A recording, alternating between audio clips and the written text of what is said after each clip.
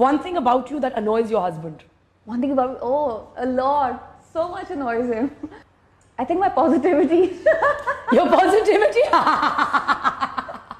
Because I tell him, I'm like, you know, you get really negative about things. But by negative, I don't mean like, I feel like everything is doable and achievable. And I think he thinks a lot before doing something. And I feel like, you know, that can sort of... One thing he finds most endearing about you? I think it would be my honesty. Yeah. Yeah. And sometimes he hates it as well because he's like, you're too honest.